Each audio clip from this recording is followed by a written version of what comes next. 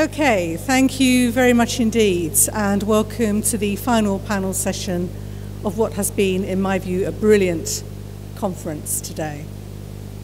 I think the range of contributions that we've had from up here, but also from the audience, particularly from the student panel, has been really refreshing and exciting. I'm Alison Peacock. I lead the Chartered College of Teaching.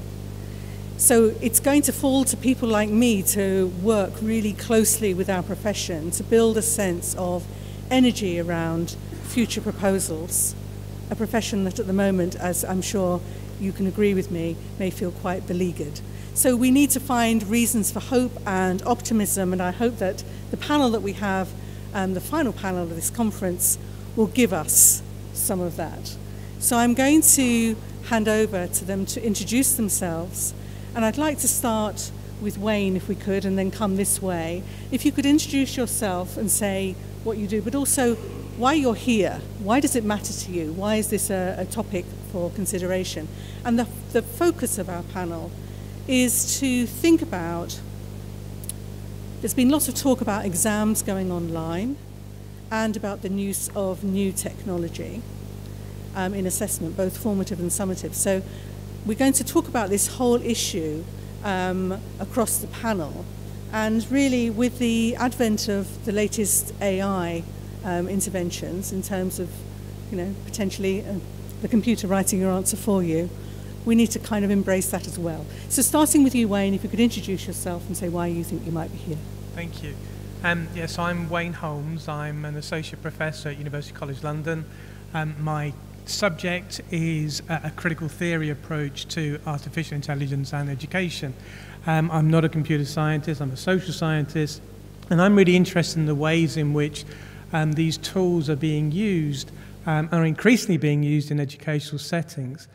And I'm really quite cynical, I have to say, about many of these issues and the ways in which particular technologies are being allowing education to become a commercial operation rather than what I believe it should be. A lot of people have heard recently about a piece of software that was made available in November. It's actually a piece of software that's been around for a while. It's called ChatGPT, and everyone's scared because of the ways in which this technology can generate writing. So a student theoretically could enter an essay title, and the software can suddenly generate an essay. And so universities, we were just talking, are really worried about this. How is this going to affect?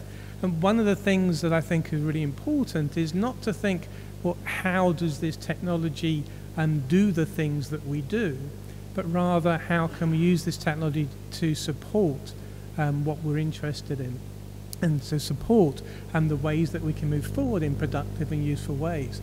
So, but to answer your question, Alison, about why am I here, I'm here because I've been in education all my life, education technology for a long time, and I believe in assessment, and I believe in accreditation. I also believe in teachers, and I don't believe that the technologies that we have at the moment can do much of what is said they can do. But there are possibilities for the future, but we've got a long, long way to go.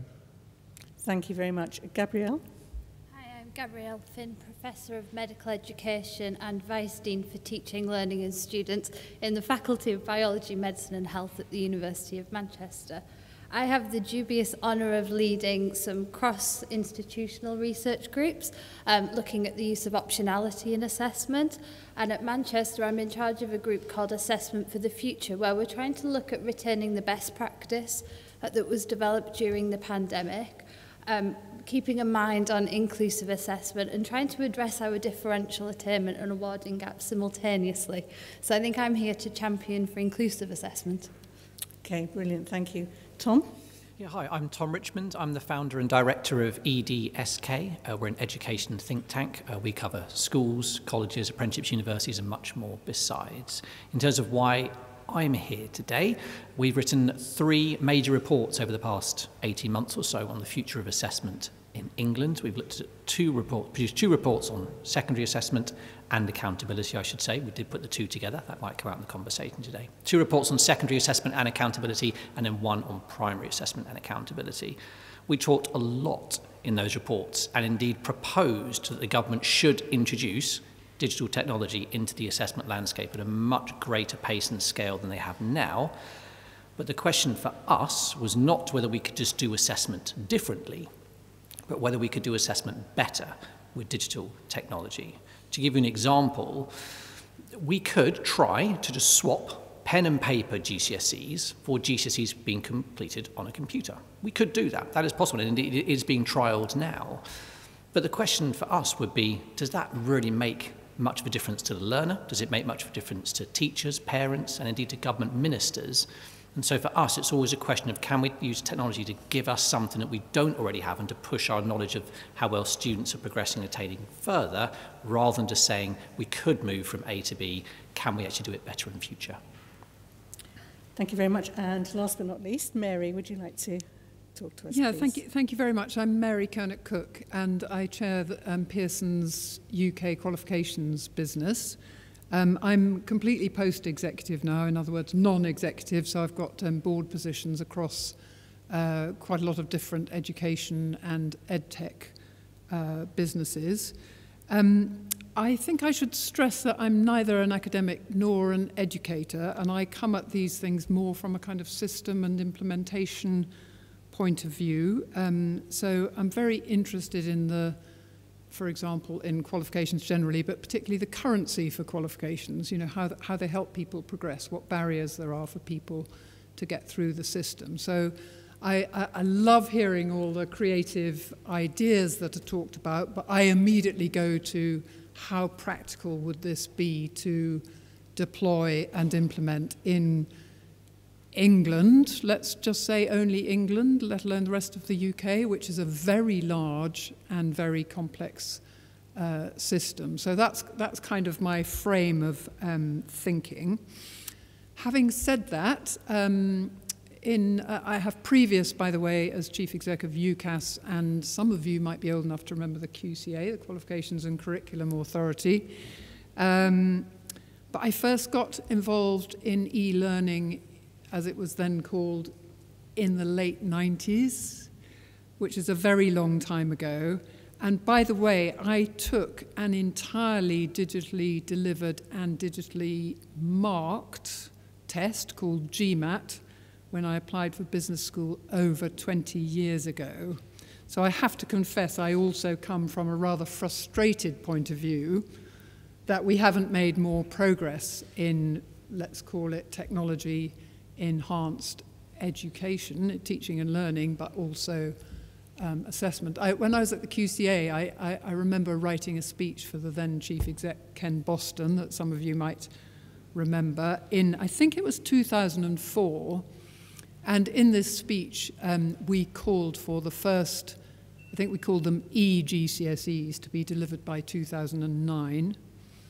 And here we are in 2023 with not a lot of progress made. So I'm frustrated from Oxfordshire. Okay, thank you very much. So my first question to the panel is, what do you see as the place of digital technology in assessment? I mean, presumably we don't just want exam halls where everybody files in and sits at a terminal instead of picks up a pen. So how can we use this as a nudge towards a rethinking of assessment? What's the place of digital technology? If I come to you first, Wayne.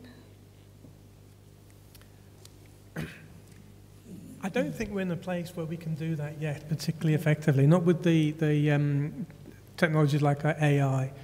There's a lot been said about what AI can achieve, what it can do. And I read an interesting academic paper on the way in today, which summed up all the different ways in which AI is being used across assessment. And the reality is it's so superficial.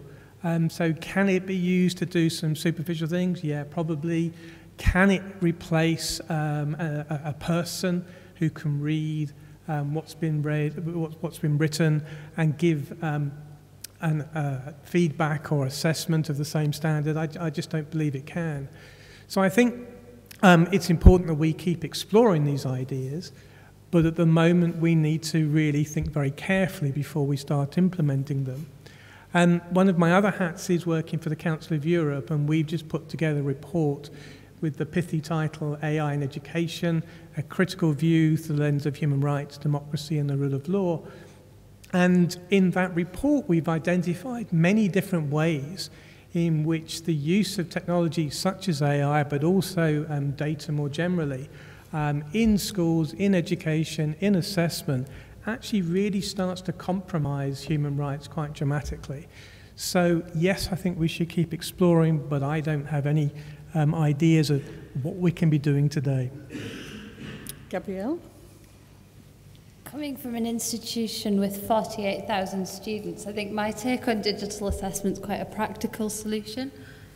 We want to encourage blended learning, distance learning, more autonomy for our learners. So for me, technology-enhanced learning offers that. It's not just the learner experience that's important. For us, it's, we've got UCU strikes, we've got an assessment boycott coming up in April, palpitations are starting. There's the pragmatic side for our staff as well, in that once we embrace technology in our assessments, then it reduces marking burden.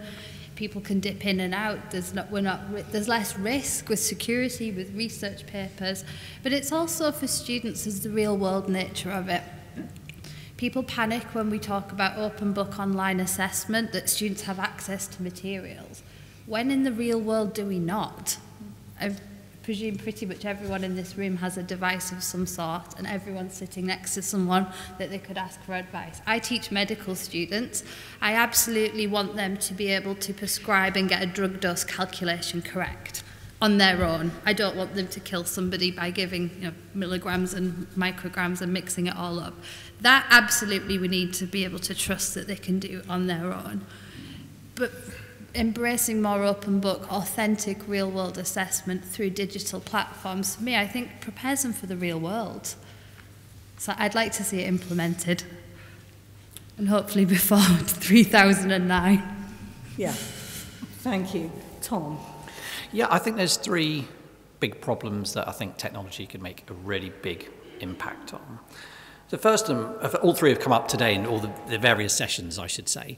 The reliance we have on one-off exams is something that came up in the youth panel that some of you may have listened to earlier. If we want to check what pupils know and understand, and if we want to see what progress they've made, relying on a single test of that, a single check after what can be years and years of education, seems like a very odd approach if we really genuinely want to see what's happening. The second point is that I think the current system we have is quite poor at not just diagnosing which pupils might need more support, but also diagnosing which schools might need more support, either resources from government, support from other schools nearby. That's a bit of a black hole. If we wait all this time for a single one-off test, we can potentially miss out on some opportunities to help intervene with pupils and schools. And thirdly, I think the current system can be very distracting.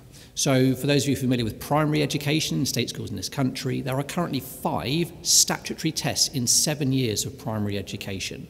That is very distracting for head teachers and teachers who want to focus on teaching and learning and want high standards, but they're always having, the accountability system is always pulling them in different directions.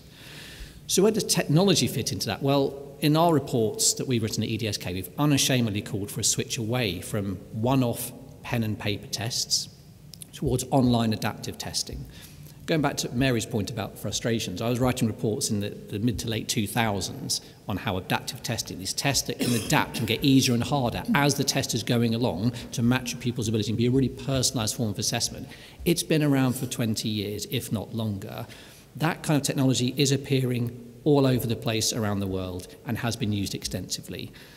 Denmark, we found that since 2010, all national tests for primary and lower secondary pupils have been online and adaptive format. Reading, maths, geography, the sciences, for over a decade. In Australia, which has been mentioned a few times today, we found that their national assessment programme, reading, writing, language, numeracy from ages 8 to 15, all now moved online. Wales, again, has come up in conversation today. They've just moved away from all of their pen and paper assessments to online adaptive testing from years 2 to 9. So to say we're behind the curve would be an understatement. This has been around for a very, very long time. The technology has been shown to work well, and it really can help solve some of what we think are some quite underlying problems. There are some issues around digital inclusion and fairness, which still need to be tackled. Is it fair to get all kids to sit tests on a computer? Well, some will have more access to devices, etc. Those are good and important questions, but ultimately, we think over the next 5 years, and we have recommended this to government and opposition parties, we think you can move in this direction to get better information about students, better information to parents, better information to teachers to help diagnose those who might need more support. And even whisper it, maybe even better for government ministers who care about high standards as well, because they'll be able to see how well pupils are progressing across the country, which we think is a good thing. So we think there is a role now, for very tangible role, which, yes, it will take time to get there. Implementation, clearly a big challenge, but it's doable. It has already been done. Mary? Yeah, well, leaving aside my GMAT test of 20 years ago, of course, in the adult world, digital assessment is commonplace virtually every day, whether that's assessing customer satisfaction, whether it's attitudinal surveys, pre-screening for interviews and internships, for professional knowledge development, online degrees and micro-credentials, and indeed some very high-stakes testing of professional competence in some areas.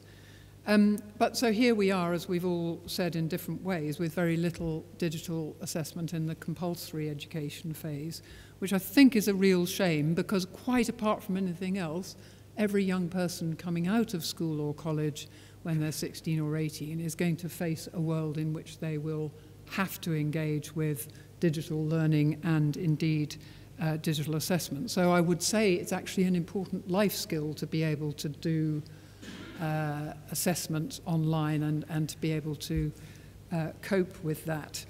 Now, of course, our current system, the written pen and paper exam system, was clearly designed in an analogue world, certainly many decades, if not centuries ago.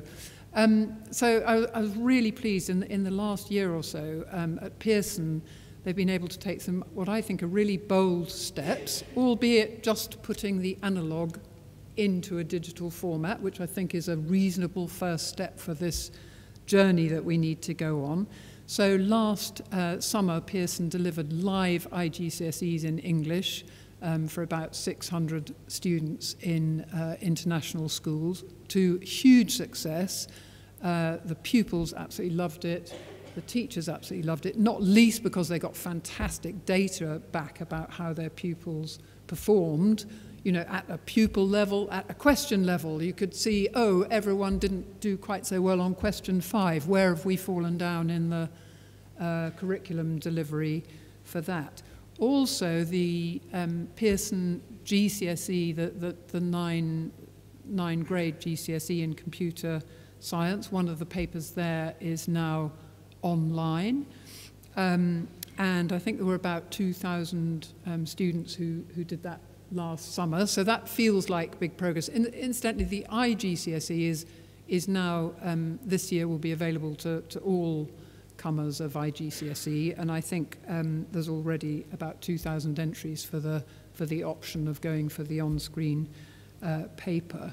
But of course, that's all a little bit the wrong way round, because we should be designing assessments that make use of the kind of full range of technological tools to make them engaging and interesting, even fun. Who ever heard of a school assessment being fun, but critically valid and reliable as well.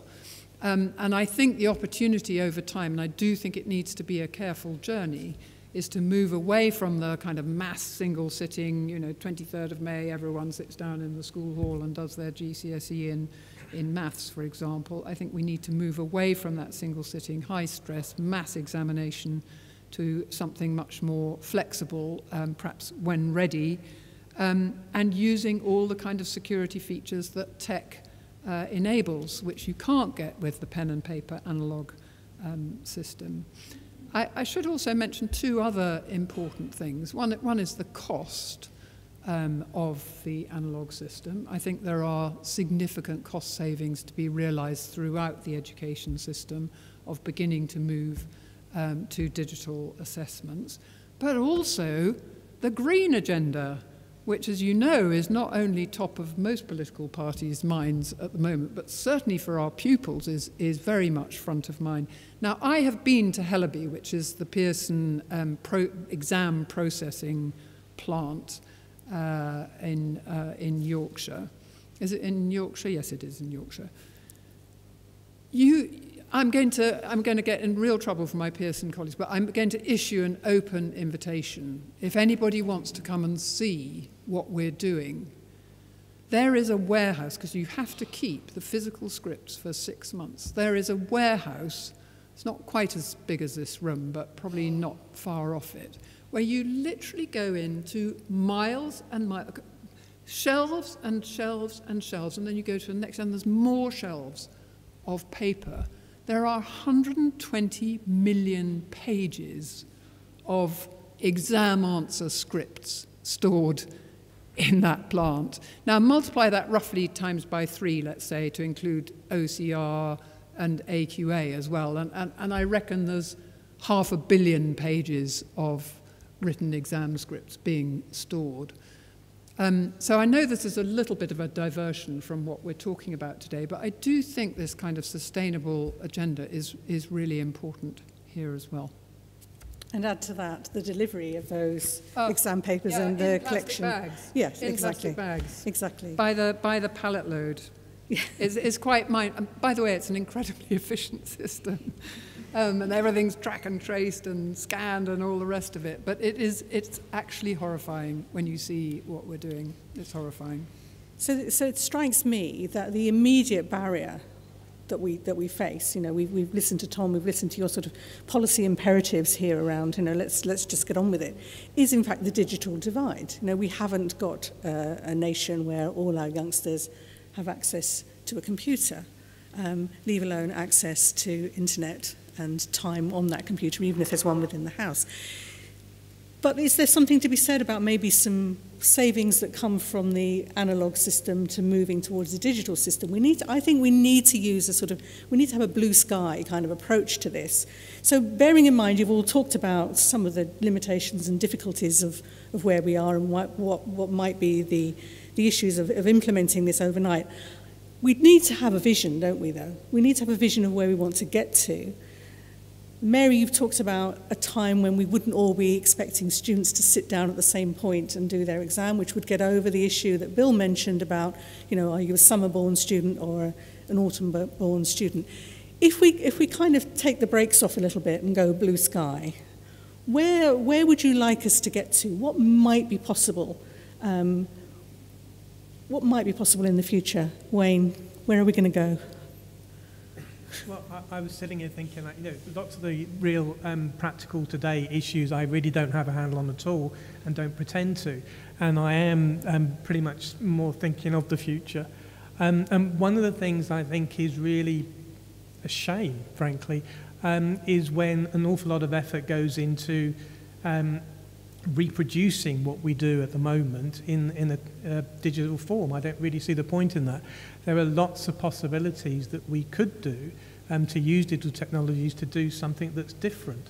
But that's not happening yet. We are very much in the stage of just reproducing what we do, or as I typically refer to it as perpetuating poor pedagogic practices. It happens all the time. So, for example, examinations. Why do we think that putting an examination online is a good thing? And on the sustainability front, the climate impact of digital technologies is probably far higher than paper by a long, long way. So I don't think that's a particularly useful approach. But I said at the beginning that one of the things, and it was mentioned earlier today, the word trust, and I trust teachers. And so instead of thinking that we can devise the technologies that will do the assessment on our behalf or that somehow take it out of the classroom I just don't think that's possible. And don't get me wrong, you know, I personally have 35,000 word master's level essays that I have to mark in the next 4 weeks. I would love to have a technology that would do that on my behalf. They do not exist, and I promise you they will not exist in my lifetime, not to the standards that we can do. So instead, what about using these technologies to support teachers to do assessment more easily, more effectively? So instead of the end of year examination, I completely agree, you know, I don't like those at all. But what about teachers in the classroom day in, day out are doing assessments of their students while they work in the back of their head? They're not necessarily writing it down. But perhaps there are ways in which we could support that process, make that process more effective, more robust, normalising between teachers within the school and within schools and so on and so forth. So actually it's about helping teachers to do the assessments more easily, more effectively, more accurately, rather than thinking, and again, you know, over the length of time that panelists have been saying, rather than thinking we can just bring the tech in and it will do everything for us, which I promise you it won't, not in a long, long time. And if you think about a class of students with 30 students in it and one teacher, then my view would be you should have 31 assessors in the room, i.e. everybody should be involved in assessment all the time, yeah, rather than it being an end piece. Completely agree. Yeah. I mean, you could imagine a tool, and I've seen this as a primitive version of it, where the teacher has an iPad. When the students are working on something, the teacher has 2 or 3 minutes spare, you know what I mean? They look at the students in the classroom and they go and run around it very, very quickly. That person green, that person red, that person yellow. Now, that in and of itself doesn't mean a great deal, but it's building upon that teacher's implicit knowledge of the student, of the curriculum, of what happened yesterday, of what that child went through before they came into school, whether they had breakfast, all those myriad things that goes through your average teacher's head moment by moment. But then if we just have that one point in time, that's also no good.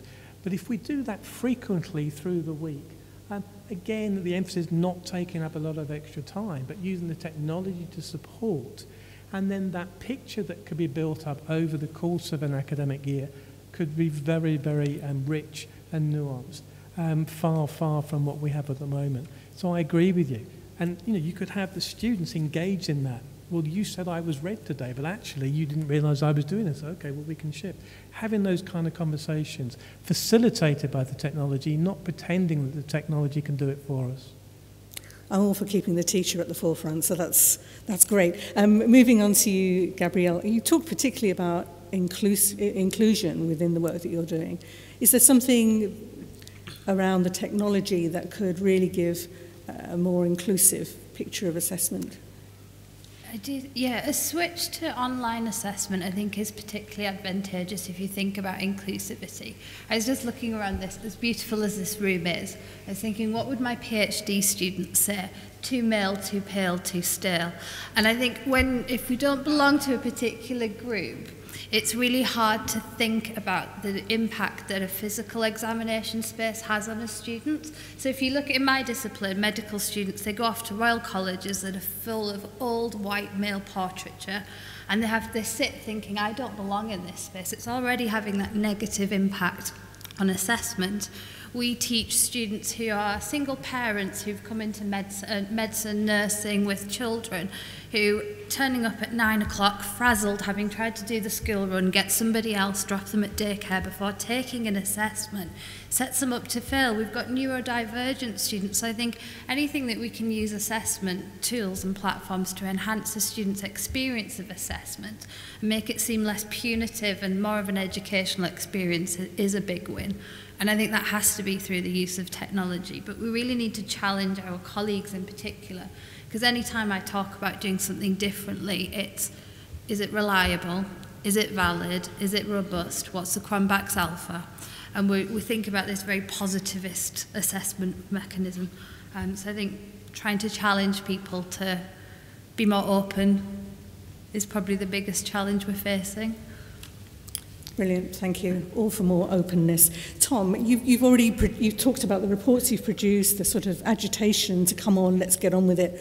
come on, let's get on with it. What are we going to do? How are you going to move it forward? Not that it's all on your shoulders, but... Well, I'd love it to be all on my shoulders, to be honest. Politicians can get this wrong quite quickly, which there's no way confined to any political party. We have seen a lot of back and forth over a lot of general election manifestos, and I think that really does make trying to persuade politicians much harder. You go back to the last manifesto from the Labour Party for the 2019 general election. They said they were going to get rid of SATs. A lot of people in the profession don't like SATs, and they were very keen with the idea of getting rid of them. However, parents were not very keen about the idea that all of a sudden their kids wouldn't get a test to show what they got by the end of primary school, and they wouldn't be able to find out which of their local primary schools was performing best, and they reacted very strongly against it, to the point where Boris Johnson, before the election, made a big deal out of the fact that the Labour Party were trying to get rid of SATs, and indeed get rid of Ofsted as well. So not just stripping away assessment, but also stripping away accountability too. So for us, as I was saying, it's about, can we make a case for doing assessment better that brings people with you? And yes, there will inevitably be people who raise a lot of very important questions and important challenges. Mary's absolutely right to focus on the implementation side of things. You need to get some brilliant people around the table to make it happen. But it always makes you a little bit nervous when someone says, well, we should just switch from X to Y. We should switch from written exams to coursework, and that will get us to a better place. Politicians can get very nervous about this stuff because a lot of these things have been tried before. We've got quite good information on where they've been stronger and where they've been weaker. So for me, it's about just building some very sensible conversations and building some very sensible steps, acknowledging that written exams do some things quite well, and they do some things quite cheaply relative to other assessment methods. If you want to find out how well 600,000 people are doing at the age of 16 in their maths, well, actually exams are quite good at that. Other things, other techniques, other tools are not necessarily very well suited to capturing 600,000 people's attainment and progress. So when you want to bring people with you, for us in our work, we're a totally non-political organisation at EDSK. We speak to all the main political parties. For us, it's about building, yes, an evidence-based case for change. And we think that online adaptive testing is absolutely an evidence-based case for change. But it's also about recognising that when you do pull some strings, that something over there that you weren't expecting to move might move at the same time, and that's why we always talk in our reports about assessment and accountability together, because they are very, very hard to separate. In fact, I'd never suggest you try and separate them. You probably need to throw in curriculum as well, and then you can maybe just put an agenda together, which should not be done quickly. If any politician said they're going to win the next election within 12 months, they're going to put online adaptive testing in place across all primary and secondary schools, I would say please do not do that under any circumstances. Give yourself a bit of space to breathe, give a sensible evidence-based agenda which gives government what they need, gives parents what they want, gives teachers more space to do what they can do, and I think you can start to bring people with you. But very, very quick movements from A to B, I get very nervous about. So I think, yes, I think we were talking earlier about how many years you might need to implement change, these sort of things. Is 5 years too slow? Is 5 years too quick? These are difficult conversations, but I think they are the right conversations. So there's a real need for societal appreciation of the breadth of assessment. We need the whole country to come and listen to the presentations from Rethinking Assessment, It strikes me. Mary, Pearson leading the way then? I think we are, actually. I think we are the first awarding body to actually have live GCSEs being tested on screen and digitally, and I think that's a huge step forward.